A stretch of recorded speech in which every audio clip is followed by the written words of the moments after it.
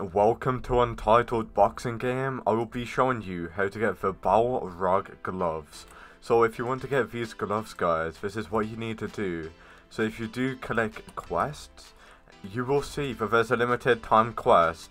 So in order to get the gloves, guys, this is what you need to go ahead and do.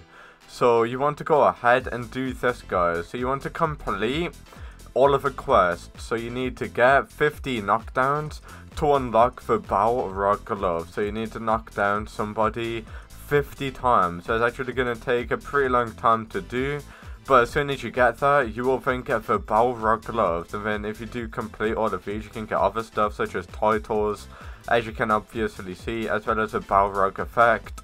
So if you want the BALROG effect, you basically gotta complete the very last quest. Gonna take you a while to complete all of these quests, guys, unfortunately, but at the end of the day, the gloves do look sick. If you want to see the gloves, let me show you. Alright, guys, so these are the gloves right here. They do look so sick. Love the effect that they do have, look crazy.